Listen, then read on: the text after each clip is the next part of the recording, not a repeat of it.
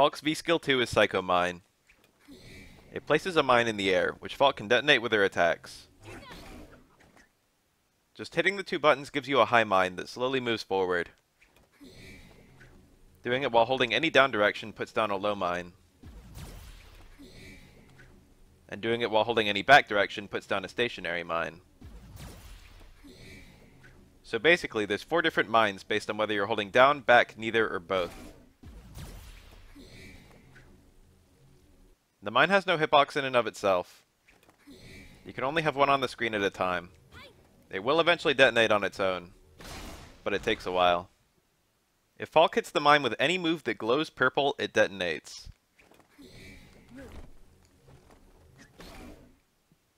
Stand strong, crouch fierce, and towards fierce detonate the high mine but not the low mine.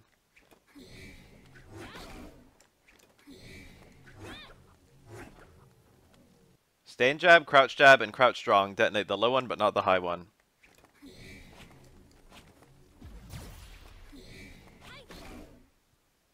Stand fierce will detonate either height.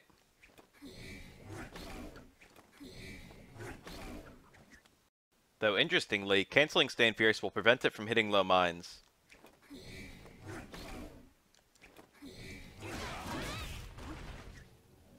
As for special moves, low gunshot detonates the low mine only, while Schneider or the other 2 gunshots detonate either height.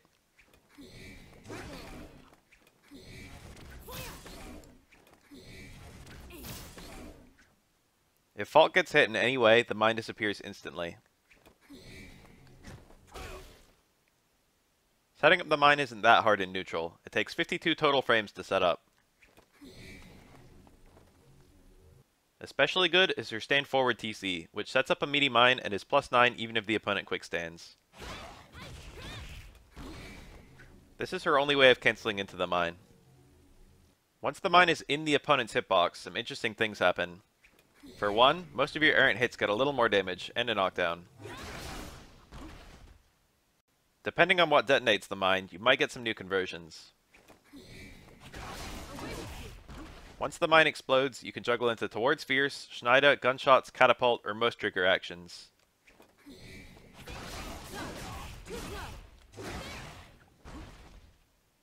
Not detonating the mine immediately can be very good. Compare these 2 combos.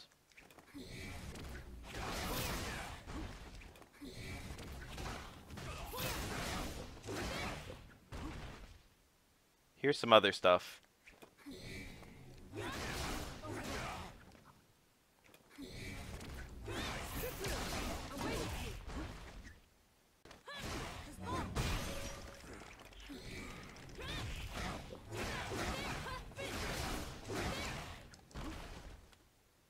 On block, the mine adds a ton of block stun. Most of Falke's moves are +20 on block or more after detonating mine.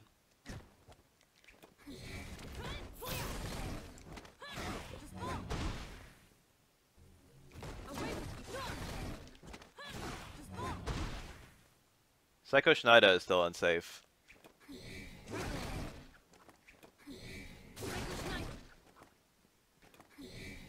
Even simply using the mine's natural detonate can give you some interesting stuff. It doesn't seem super practical, but air throw actually combos into mine explosion, and then you can juggle out of that.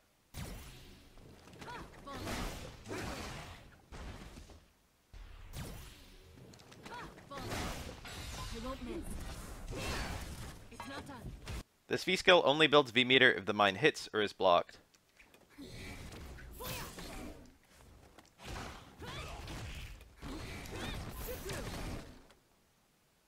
VS2 is incredibly setup based and open-ended.